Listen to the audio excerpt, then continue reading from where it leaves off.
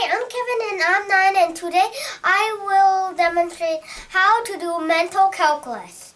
I made a mental calculus this year when I was proving a calculus formula. It popped up in my mind. It's because sometimes I don't really like writing down stuff, so then I just pretend that I'm just writing in my brain, so then I just think about it, and then I keep thinking about the math, and then soon I get the answer. So then you can do this too, and it's very easy and fast. I can show you that by demonstrating doing mental math on this calculus formula.